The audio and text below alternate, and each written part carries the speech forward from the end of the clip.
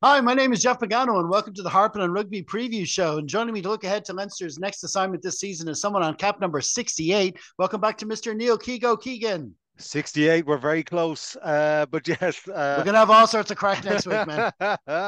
so yes, I was saying to you just before we started, I'm a little bit delicate today after the work Christmas party. So far, as we record this on the following day, I'm still fully employed. So fingers crossed that continues and no CCTV footage comes in. Good to hear. Good to hear. Yeah. Okay, listen, before we start, Keego, we're of course beginning our Champions Cup campaign against the same team we finished the last one against. How are you seeing our chances of getting over that final hurdle to star number five this season? I think the our South African friend coming in is it's a great signing. It's another showing of a lack of ego from the Leinster organisation, which is great. They're obviously recognising something in the last few years. The as much as there's a lot of South Africans at work who were talking to me at the bar, very happy with themselves. They were basically saying that Ireland are a better team overall. They play better rugby, as we saw in the group stages. But when it comes to knockout, there's a point in it rugby. All the top teams fancy it against us. So we're playing all sorts of sexy rugby. But if South Africa found us in the final, they wouldn't have been worried as they were versus New Zealand. And so I think the Leinster organisation have managed that, organised that, seen that, reached out. Neil Barr's come in, and I think his first interview was very interesting. He's not taking over everything. So we've got Andrew Goodman over here. We've got all the guys over here, all that sort of. So like if someone comes to him with a problem with the back play or whatever, they go over here. But he's kind of got his fingers everywhere. But I think it's between the ears he's going to settle in and it'll be every moment count. So I think there'll be in the league we still may get these big wins. But as we get into Europe and we play the bigger teams, the knockout rugby, that margin's going to shrink, but our performances are going to grow. I think that's what we're going to look at this year.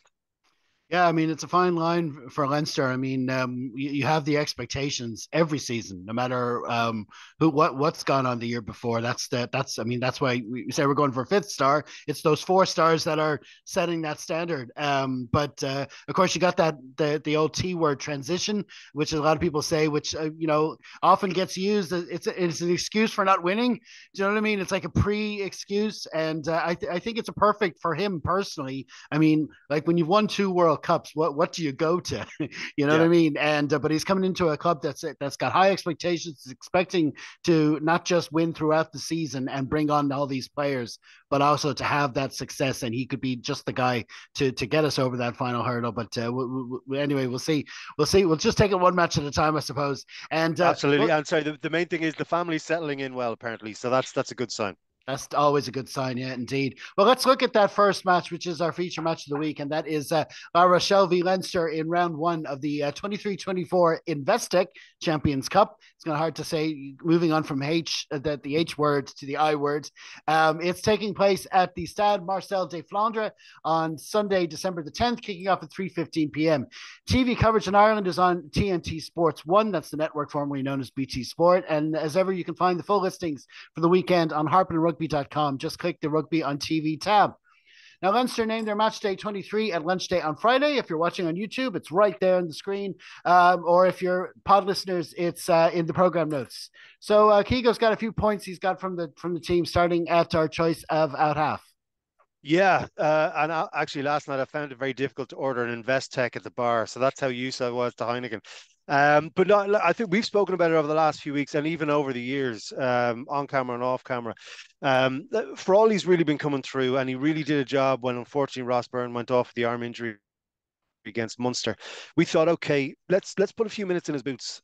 With Ross Byrne out, Harry Byrne has, in relative terms between the two of them, quite a bit more experience. So let's bring Frawley up so that when Ross is away, I'm hoping that Ross is the owner of the jersey right now when he's fit. But again, it depends on how we want to play going forward. But let's assume he is, and I feel he should be. I think Frawley's the way he took over in that Munster game, I think warranted him starting at 10 the following week. Even Munster supporters were agreeing with us there. Alan Quillen was on the radio the following week saying it just doesn't make any sense that, Harry Byrne is coming in after Frawley's performance the week before in a big Interpro game, which Harry Byrne, up to this point, massive talent, but he hasn't quite done that yet. The problem with Frawley is it appears he covers four positions, and that's great. That means he's always going to get a tracksuit on match day. But he is at the moment. If you're picking one player for the 10 jersey, I I would suggest he's the guy you pick. Project Harry Byrne is an ongoing project, and they obviously see something that maybe we saw in glimpses. The first run he had, first 15 minutes he had last week, we were kind of going, okay, Harry's here, he's playing for a jersey, he's ready to rock, and then he kind of was absorbed by the game a wee bit. So yeah, I'm kind of good for Frawley, but I kind of on the other hand I understand why he's got a tracksuit but not a starting jersey. Yeah, it's like you say, he's kind of a victim of his own versatility. I suppose what we have to realize is that we're in the post Sexton era, and we're not, and not every team. We've gotten used to it over the years, but not every team totally relies on the 10 jersey Yeah. for what happens. And I think you're absolutely right. I think of all Leinster's options at the moment, I think Frawley is probably the best. He said openly he wants to play that position. That's when he wants to make his own. And ideally, we'd have a situation where we could just build a team around him at 10. But with the player pool we have, and we need options and cover in other areas, I suppose this is what it is. And Harry can definitely do a job, and we do have a lot in other areas, a lot of experience around him as well to help him through. So we'll just see what happens there. Okay, your next point is about what was to be a 6-2 bench. Yeah, so this is something relatively recent, and I don't know if it's something that's been said on a walkie-talkie from South Africa with a traffic light or whatever. So I don't know if this was an instruction ahead of Nienbar coming in, but it's an interesting way of doing business. It's kind of and again, it's different to what the box do because they're skillful and all that sort of stuff. But the skill level of everyone on the bench tomorrow is massive. And so it is slightly different. As I was typing it to you ahead of the show, I was kind of going, yeah, 6-2. I'm not a massive fan of it, but it's not a normal 6-2. It was coming up to us. Yeah. It was coming up to today. So yeah, I didn't know if that was an instruction coming forward. So when you were looking at the people who were on the bench, and certainly today as well, like they're all ball players coming on, but this when Leinster do a 6-2, it's not the same as the South African 6-2. Is what I'm trying to say. So it took me a little while as I was typing it to you. I was starting to realize that. So I don't, I don't like the name 6-2 based on what it was, but I think Nina Bar is kind of saying it's not that anymore Mm. because everyone can kick. Like we've seen Cian Healy do drop goals from the halfway line. So everyone, it's a very different bomb squad, if you like. But no, I still, I'm a bit raw from the mention of 6-2 from the World Cup. So I hope we don't fall into that on a regular basis. Absolutely, and we won't even start on 7-1 benches. But no, the thing about this selection is that with Charlie Natai there, it's Yeah, kind of got the same feel of a 6-2 because what the whole point of it is, I guess the theory of it is that your forwards can put that extra bit into that first 60 minutes and sort of go all out, knowing that they've more energetic people to come on and continue that for the rest of the game. And Natai is that kind of player, even though he's a back, and it gives kind of Robbie Henshaw in particular that kind of freedom to just go out there with his carries. And because we know we're going to be getting it in the other direction, there's going to be yeah, a lot of strong carries coming yeah. at us. We've got to sort of fight fire with fire, I guess, and we can keep that going for 80 minutes. But it's I like it, but I do agree that it's not something you just want to do for the sake of it, Yeah. and there's got to be a thinking behind it, and you can, and I'm glad it's sort of good to see that Leinster, even though we've been picking 6-2 benches going up to now, so it did look like we were preparing for that for this game. Yeah. But I guess they just figured, maybe with injuries and stuff, and the way it all shook out, that they were able to go this way. And Okay. a shout out to Yeah. Ben Murphy as well. It's going to be a Mhm. big day for him. We saw him come on in the Munster game, and him and Frawley worked quite well together once they settled in. So yeah, big day for him too. Absolutely. And you wonder how the options are going to, because the way, God forbid if there's injuries and stuff, but we do have some options. Gibson Park is known to play in the wing. Gary Yeah. Ringrose is known to play in the wing. There's a lot of things that can happen there. We'll see. We'll see what they go with. Okay. So for your third point, well, I'll let you go Yeah. on with that. So this might be a bit of a soapbox issue, and a bit of an under caffeinated issue, but I love commitment to a plan in general, life, sport, all that sort of stuff. And there's obviously a commitment to the Byrne brothers at 10. Okay, and that's fine if that's the plan. I just think, and again, at the end of, I think I put it on Twitter or X or whatever it is, like at the end of the day, when something is presented to you on a plate, like Frawley against Munster, I feel that you could use that time to bring him through, get minutes in the boots, and bring that experience up in that big jersey that he has said publicly, as you said, he wants that job. So it's great that someone wants the job and they're expressing it publicly. That's a really great thing for a coach to hear. What you could do now is reverse the journeys over the last 2 weeks. So you put Harry Byrne in the Frawley role, Frawley in the Byrne role. So Byrne gets 12 fullback wing experience, which helps him do the job at 10. And Frawley gets the extra minutes in there at 10. And then, okay, you make your decision going forward. So, the last 2 weeks we could have been building up that experience. And then the two of them are fully around the team, fully game time in all positions around the team, which makes the 10 job much easier. I just, I don't know. I'm a very stubborn person. I'm hoping Leinster are not being stubborn just like me because bad things happen when you're too stubborn. Yeah, it's I've never been a fan of the whole idea of a succession plan laid out Yeah. years in advance. And I mean, you would have thought 2 years ago we would have flagged Sexton retiring after the World Cup. And from Leinster's point of view, you would have said, well, Ross Byrne is there; he'll be the one to step into the shoes. But I mean, since then we've had other players come along: Harry Byrne, Prendergast, Frawley's. Yeah. Frawley's always been there. Always got injured at the wrong times when he was starting to get a chance to show what he can do. But no, you're right. It's you got to go with the team that you have at the moment, ideally. But like you say, well, they might have a special plan for Harry on Sunday. So, but there's other interesting elements to that team as well. Will Connors coming in Yeah. to number 7. Now, I wonder, is that a sort of an anti-Skelton measure? He's Connors is he's a great 7 in his own right, but he's known particularly on defense. I expect him to have like 20 tackles done by the end of the Yeah. first 15 minutes, and hopefully all of them on Skelton. But it's a question. So, and of course, but if we know Raj, he'll see that coming. So he'll have an anti Will Connors plan in place. So it'll be an interesting tactical battle Yeah, there. it's interesting you say that. I think Joe McCarthy is going to be the one who's going to be doing a job or trying to do a job on Skelton. True. Yeah. I think he's going to have a massive game, and I think Ryan as well. But I think it's going to be Joe McCarthy who's going to be going up against the beasts of their back row, just trying to slow them down. It's like we've said recently, the Leinster offensive defense is what we need. We can't absorb all this stuff.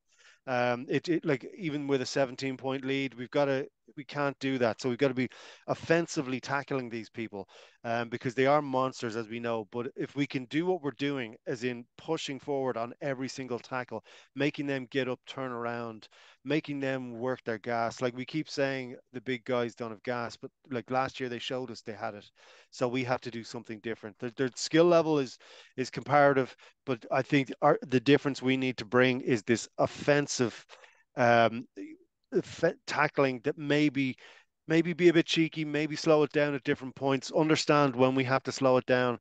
And then when the options are there, we need to go for it. We need Keenan to get on that ball and just frighten them. I think we have it in us, but that offensive defense that we've been showing needs to really show up. Absolutely, we need a bit of luck on the injury front as well. Mm. We could do with getting 70 or 80 minutes out of James Ryan for sure, Yeah. unlike last May, and hopefully Michael Alatoa as well will have a good start. Unfortunately, Furlong wasn't able to make the squad, and so we'll need a strong showing out of that opening front row. So Yeah. we'll see what happens there. Well, let's move over to our opposition, which is of course La Rochelle. They put out a pretty strong looking team. Yeah, it's you kind of as much therapy as we've all been through to forget about last year. They've named this team, and it all comes flooding back to you. And that's why we buy the jerseys, and that's why they're giving the jerseys.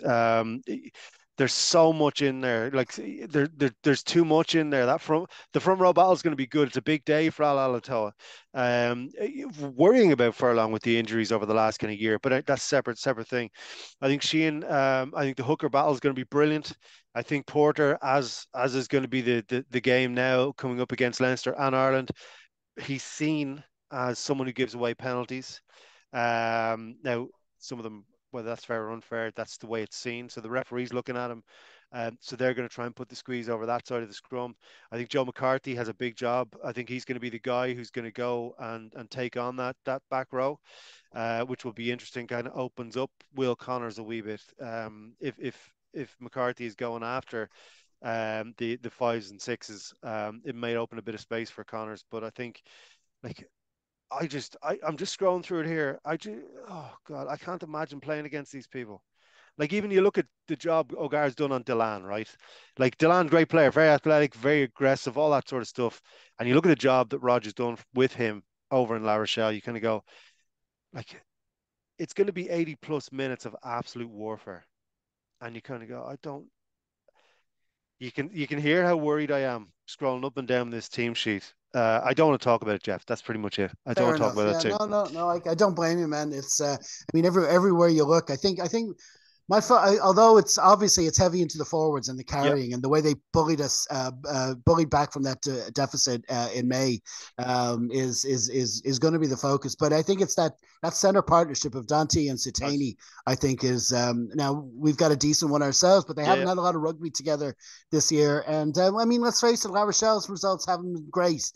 So far this season, but they do know how to get going for the big occasion. And for them, you can't really. I mean, this is so big for them as well. Yep. I mean, they might have had the better of us the last two seasons, but each time they did know they were in the game, and they'll be pumped for this. So and like you say, it's good to see Delan on the bench as well. So it's a bit of Irish representation there, but.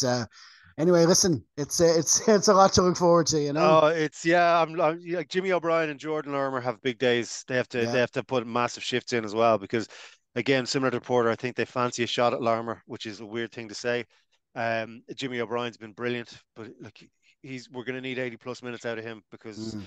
their wingers are just frightening. So Yeah, and we're going to need his left boot yeah, clearances as well yeah, with Lowe and Osborne out of the picture as well. That's such a big focus of our game.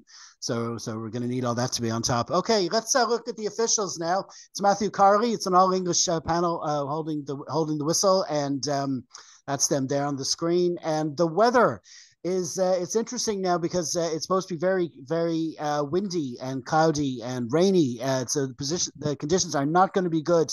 It's going to be mild enough, 15 degrees, but it's that wind that could make it interesting, which makes it more likely that it's going to be a carrying game, an attritional carrying game all day. So it's going to be more like a sort of a cup rugby kind of atmosphere there. So we'll see how that shakes out. Now, before we move on to your actual prediction, which you may want to put off until later, but anyway, listen, we'll do that. Any other matches from the Champions yeah. Cup to catch your eye? Big Bundy's back in the jersey, Connacht Bordeaux, today, 8 o'clock tonight. So, that's brilliant. They've got I think it's their best squad they can field.